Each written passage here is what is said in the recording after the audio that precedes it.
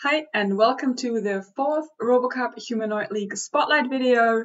Apologies in advance for the worst audio and video quality. This week we'll be back to normal quality next week.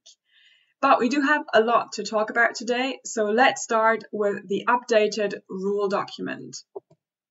We have released the third update of the rulebook last week, and there were three main changes made to this.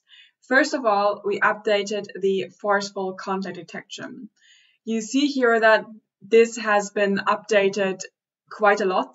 So instead of just a few lines of text, we now have an entire decision tree. This may look much more complicated, but it actually hopefully makes it much easier to understand. It basically still covers the same rules that you're used to from the physical competition. We still have protection or good protection of the goalkeeper in its own goal area. And we have a different penalty or different criteria we apply depending on whether the forceful contact happened in close proximity around the ball or further away from the ball. And with the decision tree, it's hopefully very easy now for teams to understand and also for the automatic referee system to apply the forceful contact rules. And we hope that by the implementation of the rules, we both manage to not over penalize teams, so to not have all robots penalized or free kicks being called all the time because forceful contact is called too often, but still protect especially smaller robots when they are playing against larger robots.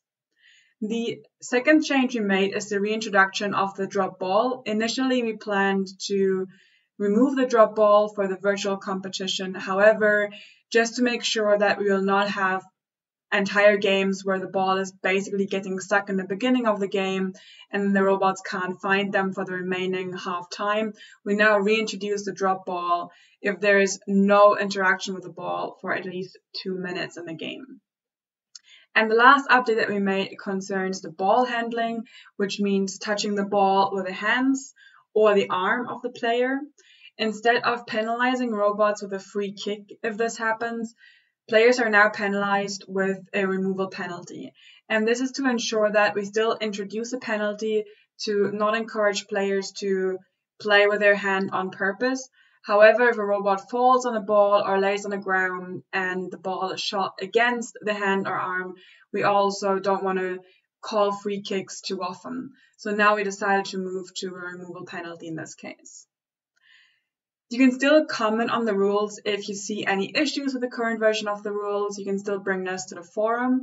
We aim to release the final version of the rules with hopefully only minor changes applied on April 19th. We have also updated the robot model specifications. So if you want to play with your own robot model, just as a reminder, you need to submit this by April 23rd.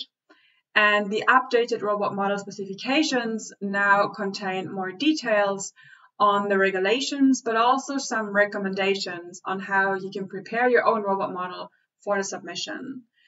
You can also have a look at the Darwin OP robot model that was released by Cyberbotics for some inspiration and how to model certain parts, for example, like the backlash. The next and hopefully final update to this document is planned for April 12th. And in this update, we would give you more details on what exact files you need to submit on April 23rd and what we as a technical committee will look for in those files, and also how the other team members or members from other teams who are reviewing your robot model, what they will be asked to look for so that you can prepare optimally for this submission.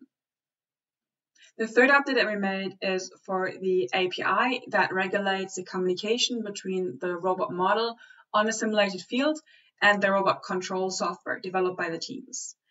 This API is handling both the sensor readings made by the virtual robot model and how this is sent back to the robot control software, and it also handles how the robot control software can send motor commands back to the robot models on the field.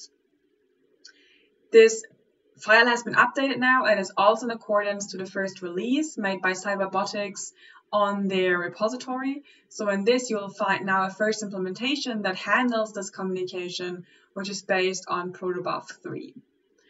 There are still some details in this document that we can not commit to yet, and this mostly relates to the update frequency of the sensor readings and bandwidth limitations. We are currently still in the process of deciding where exactly we'll host the tournament, and based on that decision, there will be some adaptations necessary to the bandwidth and also the update frequency we can commit to.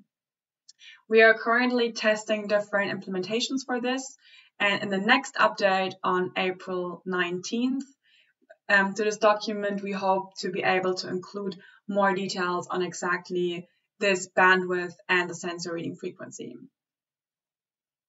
We have also released a new document that concerns the server infrastructure specifications. As I said earlier, we are still in the process of deciding where exactly to host, and we're currently exploring different options simultaneously. However, there are already a number of things that we can commit to no matter where exactly we'll be hosting. So most importantly, in this new document that we have released, you will find that we have committed to using Docker images for the robot control software. So we expect teams to submit Docker images with their software for the tournament, and that there will also be the possibility for teams to submit different Docker images depending on the robot model they are playing with. So in addition to those Docker images, there's going to be a file that is a config file that lists all the robots that you want to play with, so a maximum of 2 for adult size or 4 for kid size. And for each of those robots, you would specify both what robot model you want to play with and also what Docker image you want to play with. The document about the server specifications release is also giving you some indications of how you'll be able to write custom log files for your robot control software and how you'll get access to this throughout the tournament. The next update to this document is also planned on April 19th, and by then we aim to have made the final decision where exactly to host the tournament. So we hope to be able to provide more details exactly on the computation specifications for the instances running the robot control software in this updated document. With the submission deadline getting closer, we also know that many teams are now finalizing their robot models. And while there's a lot of things going on in the organization, we would also like to give visibility to the teams and their developments and their robot models that they are already providing. So we are working on creating an overview website on our RoboCup Humanoid website that lists all the robot models that are already freely available for you to look at, and also other developments, software developments, or other tools that teams develop that could help the virtual competition. In addition to this website, we would also like to use this particular YouTube channel to give teams the opportunity to showcase some of their developments in short videos that either show the robot models or the developments they're making on their software or tools. If you're interested in contributing such a short video, please contact the technical committee and we are happy to assist you with that. Now for the upcoming developments. Today we are releasing the third and final call for participation. There are not any substantial updates in the content. This is just a final reminder that the submission is due on next Monday. On April 12th, which is next Monday, we have a submission deadline, and this is just a reminder that you really only need to submit a few details on your team. There is no robot model required and no other application material for this April 12th deadline. The submission system is already open, so you can go ahead and submit those details right away if you want. And in addition, we will also release an updated version of the robot model specifications on April 12th. April 19th, we'll then release the final rulebook and an updated version of the API specifications and a second update of the server infrastructure requirements, as I just said.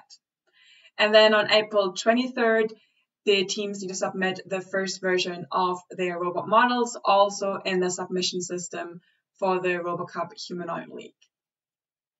With Cyberbotics, we are at the moment working on the auto referee system as well as on updating the game controller to be able to handle all the input from the auto referee. If you're interested in following this development more closely, or you see any issues with the auto referee development or the game controller development, you're welcome to check out and keep monitoring the respective repositories, the Cyberbotics repository for the auto referee development, and our technical committee GitHub for the game controller developments. This is all that I have for today. Thanks again for watching. Come to our office hours tomorrow if you have any questions or updates. And you can also always engage with us on the forum. Thanks for this week, and I'll see you next week.